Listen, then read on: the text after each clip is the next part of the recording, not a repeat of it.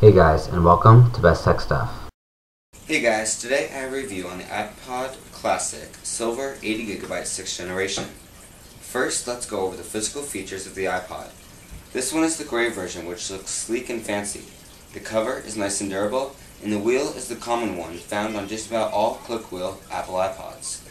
The bottom holds a sync and charger cable, and both sides have nothing on them. On the top, you have the hold button, and of course your 3.5mm headphone jack.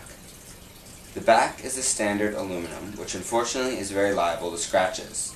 It also has the iPod logo and the information about the iPod. Let's go ahead and turn on the iPod, which you can do by pushing the play-pause button on the bottom. As you can see, there's a cover flow for every menu.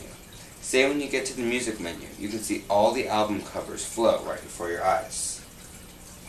This iPod also holds games, videos, podcasts, photos, and audiobooks. It also has the option to shuffle music also. So that's the iPod basics, but how do you get music on it? That has to be done through the program called iTunes, which is free on the Apple website, which can be accessed by the link in the description. This iPod is great, easy to use, and has great sound quality.